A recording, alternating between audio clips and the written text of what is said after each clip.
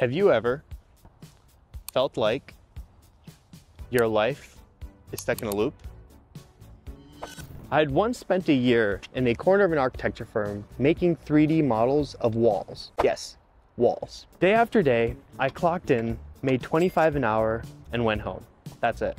In college, I had these big dreams of graduating and doing great things, making a ton of money, but none of that was happening. I landed a new job and it felt like a step in the right direction until just 3 months into being employed, COVID happened and I got laid off. I was unemployed for 3 months, but those 3 months were the best 3 months of my life. Thanks to Uncle Sam and the COVID stimulus checks, I was making more money unemployed than I was employed. And before the world shut down, my friends and I flew everywhere we possibly could because tickets were so cheap. It's like we were given permission to live life without limits. I learned new skills, I cooked, and I got to play games with my friends for hours. And for the first time in life, I felt something I hadn't in a long time.